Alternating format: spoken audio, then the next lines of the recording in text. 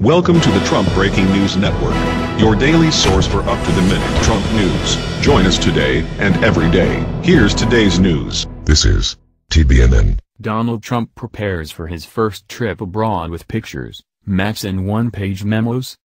President Trump is getting ready to embark on his first international trip later this week, and officials have encouraged him to stay on script, despite him having trouble doing so in the past, briefing him with single-page memos as well as maps, charts, graphs, photos, and have purposely included his name in as many paragraphs as we can because he keeps reading if he's mentioned, according to Reuters. He likes to visualize things, senior administration official told Reuters. The guy's a builder. He has spent his whole life looking at architectural renderings and floor plans.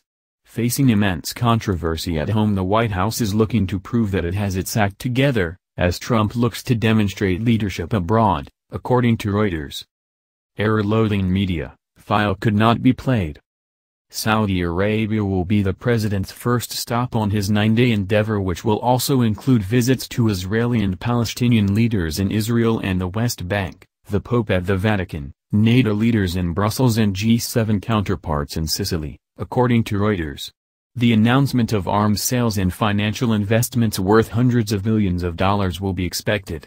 The deal has largely consisted of negotiations between Trump's son-in-law turned senior advisor, who has dealt directly with Deputy Crown Prince Mohammed bin Salman, according to Axios.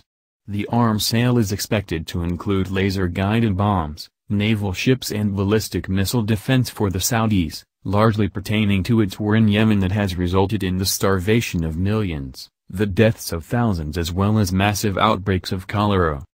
Trump's trip to the kingdom will also lay out Trump's vision for a new regional security architecture White House officials call an Arab NATO, to guide the fight against terrorism and push back against Iran, according to The Washington Post. A Republican strategist who is close to the White House informed Reuters that Trump needs to have a smooth trip in order to move forward. If the White House is looking for this international trip to turn the page, then it really needs to come off well without any balls dropped or serious mistakes. This is their time to shine, to show Americans and the world that the White House isn't becoming a circus of errors, he added. However, one Republican has expressed skepticism about Trump's readiness for such an important trip abroad. Regarding the Israeli-Palestinian conflict, the Republican official put it simply, "I don't think he understands it," according to Reuters.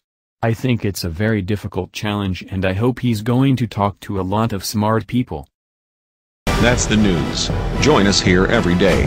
Be sure to subscribe and click the bell. See you next time. This is TBNN.